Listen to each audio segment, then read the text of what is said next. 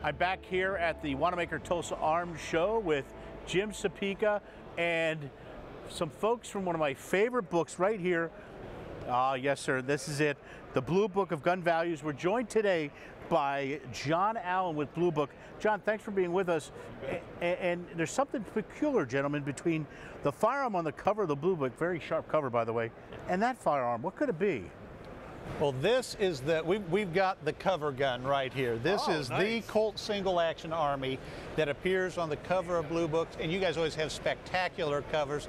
This show, the Spring Tulsa Show, is a big thing for Blue Book. It's one of the big events here because you always debut your latest edition. That's where it here. debuts, you bet. And you put some of the best guns in the world on the cover. It's always a beautiful cover. Well, you succeeded with this one. No doubt. This is an exceptional factory engraved Colt Single Action Army.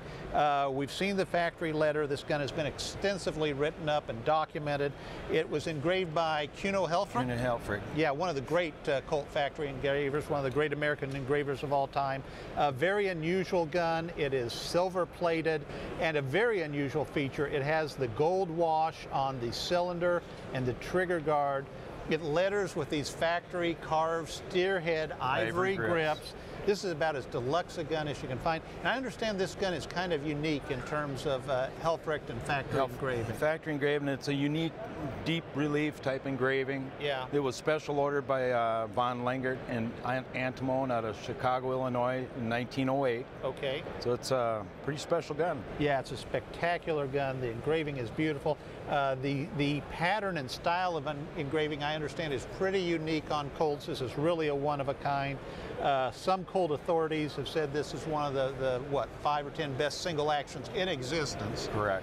So certainly appropriate to have on the cover of the Blue Book. And something that's always impressed me is the amount of research that goes into this. I mean, this book, you guys work with collectors and dealers every year, and you're constantly getting opinions from the field, from the guys who are actually buying and selling guns. You know as well as most people, 20 years ago we were contacting you for information. You filled us in on a lot. Yeah, but you guys really do the footwork on this. You've got hundreds of contributors all around the country, and this is the book that you find under every table at any gun show. So it is a real treat to have you here and to be able to show this spectacular Colt Single Action Army. Hey, John, how do people get more information about the Blue Book? How to pick up a copy? What's the best thing to do? The easiest way is to go to our website, the bluebookofgunvalues.com. Everything's right there. Now, you've got a system where people can do online research on values, don't you? How's that work? Well, we offer subscriptions where they can purchase an individual subscription per a model or any part of the database. They can buy a single manufacturer. They can buy the whole database for the book. And you guys have a lot of information online, and you were generous enough to let us put a lot of your tables and information from the Blue Book up on our museum website, nramuseums.com, so they can go there and find it. They can go to your site and find it. Information, if people can't access it, it's worthless. Yeah. So you got to have it out there. Yeah. Awesome.